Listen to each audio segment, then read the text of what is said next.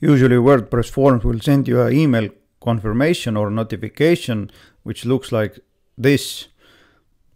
If you're using a good contact form, you can see the entries on the back end also. But sometimes you need a bit more difficult solution. And therefore today I'm going to show you how to create a form like this. It's an application form. It will be sent to the customer with a PDF attachment, and you can customize the PDF as you want in a way that those fields here are taken from the form fields. For example, in this file, those two are taken from the form fields, and all this information below here is also taken from the form fields. And you can download this PDF file like this. So if you're interested, then jump in and let's take a closer look. Also, I have created 2 videos on how to create the inquiry form for WooCommerce, which is shown on the single product page. And I made also another video on how to show the contact form fields only if the product is out of stock. So if you're interested, then links to those videos are in the description of this video. Now, in order to get this thing going, we need to install 2 plugins. Therefore, go to plugins, add new, and search for Fluent Forms. And the 2 you need to install is a contact form plugin, WP Fluent Forms, and Fluent Forms PDF. Install and activate them. Forms is activated. Let's activate the PDF generator. Now take a look. This message appears here that you need to download fonts. So click here to download and configure. Install fonts. So it took approximately 30 seconds and now I'm good to go. Next one, we need to build a form. Therefore go to Fluent Forms and new form. You can choose between the templates, but I'm going to show you how to create the blank form. Since I'm going to build an application form, I need name fields. Also, I need an email, but in order to show it in a nice way, I'm gonna drop here a 2-column container. Inside this one, there's gonna be email address, and here I want to get an identification code. Next one is gonna be 2-column container again. And here I'm gonna need a date of birth. I'm gonna search for time and date. Date format is here. So date of birth. And next one is a phone number. So I'm gonna save it and go to settings and integrations. Under the form settings, you can customize the thank you message. Now choose email notification and activate this one here. And let's configure it. Send to email. Enter this email address you want this email notification to be sent. You can change the subject and you can change this one here. You can add the short codes here, for example, name, and choose this one here. But I want to show all the data plain HTML.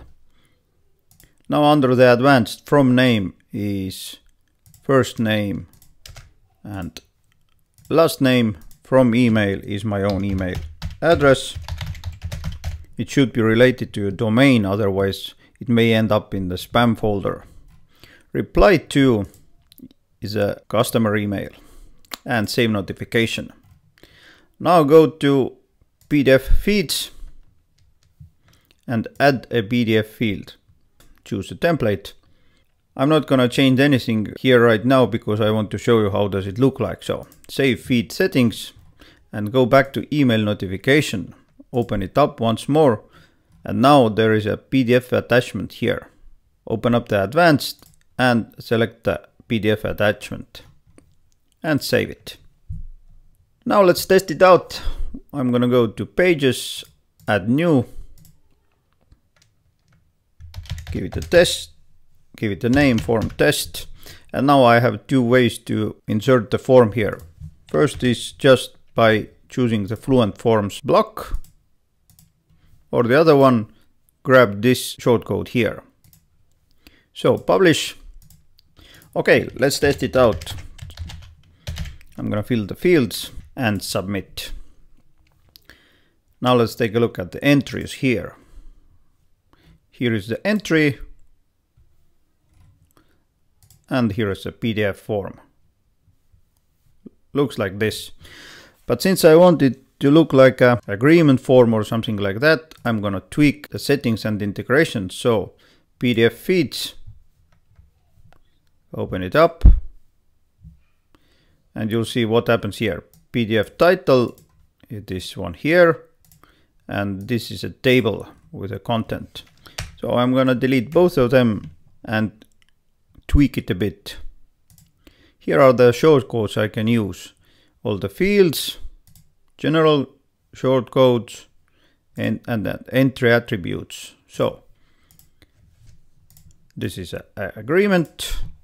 And now let's imagine that I have some kind of agreement text here, which contains placeholders. For example, here goes the name. Therefore, this is an agreement between this guy and me.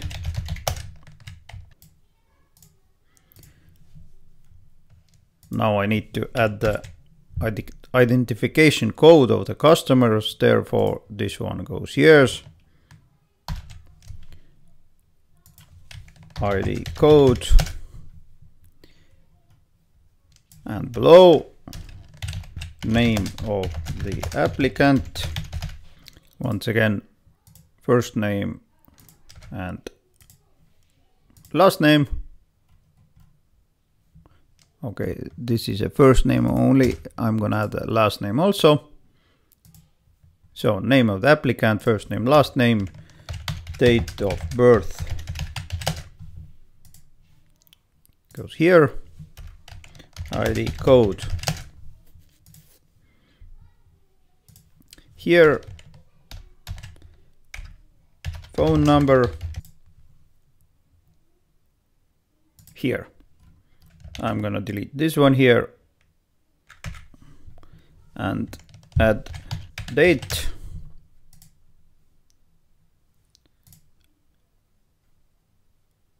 Here.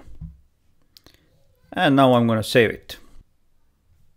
And if I refresh the previous version, I can already see the preview of the PDF form here. So in order to keep this tutorial short, I'm not gonna tweak it, but you can basically customize it as you want. If you want to get rid of this powered by Fluent forms here, you need to purchase a premium version, because with the free version, this one is added here. One more thing, if you want to send the applicant a copy of the application form in a PDF file, then go to email notification, add notification, give it a name, for example, applicant copy, send to email, select the field and email, subject, application copy, add shortcodes, all data. Here is a copy of your data sent today. You will find the PDF version in the attachment of this email. And once again, check this option here. From name, your company name. From email, your company email you are using.